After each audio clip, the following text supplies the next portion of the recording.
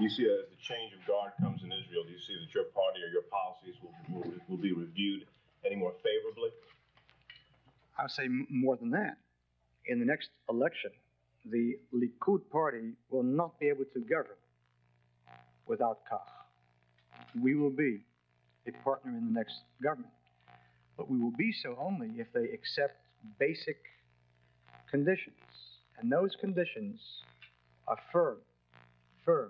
We will demand the annexation of those parts of the land of Israel which are now in our hands.